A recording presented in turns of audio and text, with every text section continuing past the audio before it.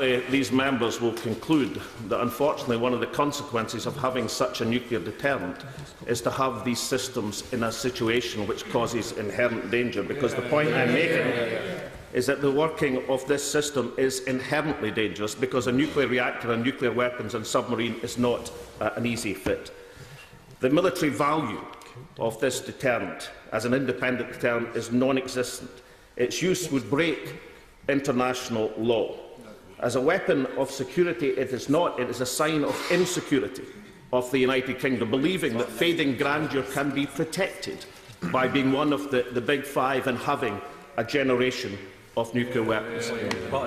I would like to say that if the honourable member for Argyll, Mr. Speaker, is lucky enough to catch your eye in a minute or so's time, then, as far as I can check from the House of Commons records, he will be the first honourable member of this House ever to make 2 substantive speeches on the first 2 sessional days. An extraordinary occurrence which even the greatest of parliamentarians through history have not achieved. Such will be the activity of this honourable member for Argyll.